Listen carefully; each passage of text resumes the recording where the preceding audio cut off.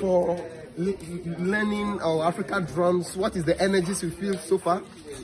Positive. You feel positive? Yes. The dancing or the drumming or the singing? Together, lots of time, like when we learn about African drumming, it's just drumming, not everything together, so that's very compartmentalized, so like pulling one thing out, and in Africa, I see the whole picture. That's like complete. Yeah.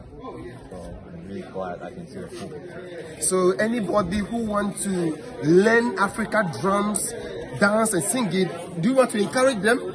Absolutely. Thank you. This is Toby Honu. Congratulations. I hope you can also dance some of the rhythms. Which one? Is it Agbaja or which one? I think so. This is the only thing I learned. Which one?